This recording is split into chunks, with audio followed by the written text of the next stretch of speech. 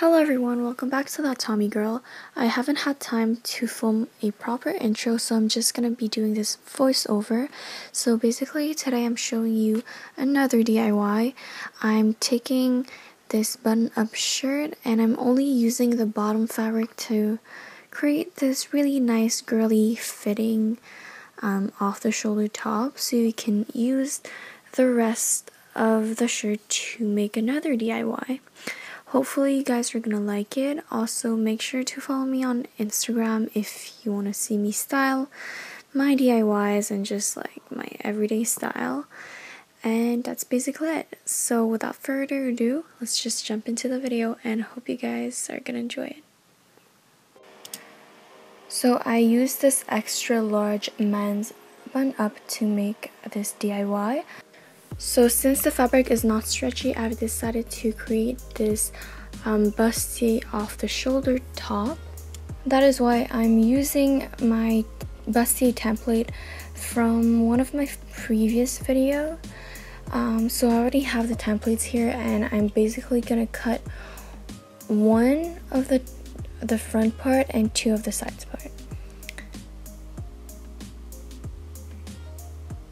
So here I'm just like marking down the shape with a chalk, and I'm just cutting out the shape, and make sure that the buttons are lining right down the center of the front part. And here I'm just cutting off the bottom part just to make it easier to cut off the sides. So here I'm just like trying to figure out like how I should lay my template and cut the fabric.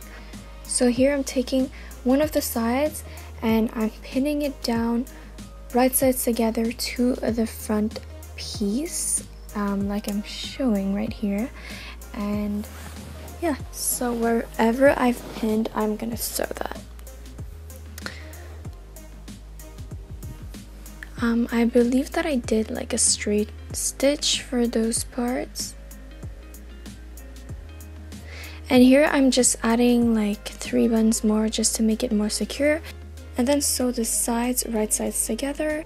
Also, don't forget to hem all the raw edges. Now to create the shoulders, since we want them to be like ruffled, I've cut out 2 long rectangles that are bigger than the circumference of my arm.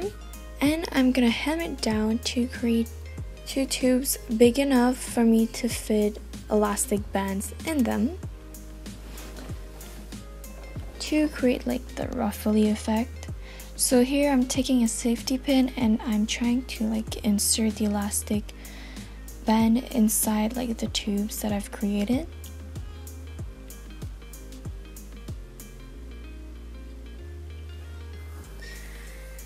And then you're just gonna like sew the elastics together.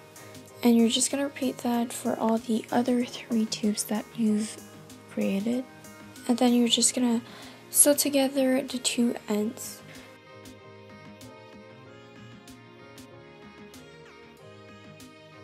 So here are my tiny sleeves, and I'm just gonna sew them to my top. I'm not gonna sew them too much, just like a few stitches, and yeah. So I hope you guys enjoyed this really quick DIY. The result was super cute, and yeah, I will see you guys very, very soon. Bye!